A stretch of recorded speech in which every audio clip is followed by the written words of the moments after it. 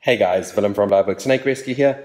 I have here a little Aurora House Snake that someone's cats brought into their house, and I just went and picked it up from them.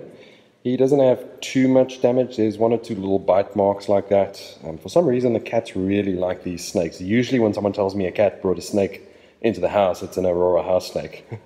These guys are completely harmless, and they're quite pretty snakes as well. They're very easy to recognize because of that orange line down their back there, which goes a whole length of their body. That's where they get the name from, Aurora, with a line. And they're not as common as some of the other smaller snakes that I find all over Tableview, but you do see them every now and then.